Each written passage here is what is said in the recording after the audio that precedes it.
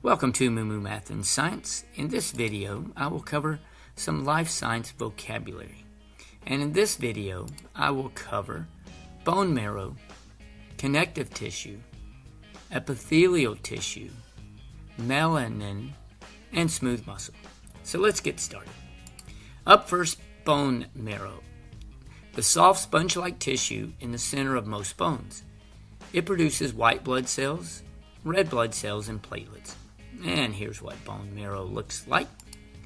Next, we have connective tissue, a fibrous tissue found in the body. Examples include bones, ligaments, tendons, and cartilage. And here's some connective tissue, the bone there.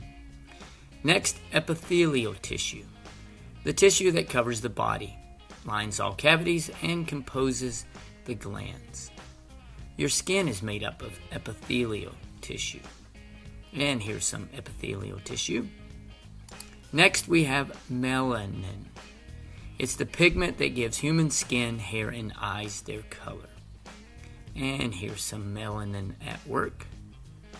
And finally, smooth muscle.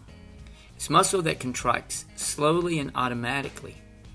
An example of smooth muscle is your digestive tract is composed of smooth muscle. So there we go, some life science vocabulary. Thanks for watching, and Moo Math uploads a new math and science video every day. Please subscribe and share.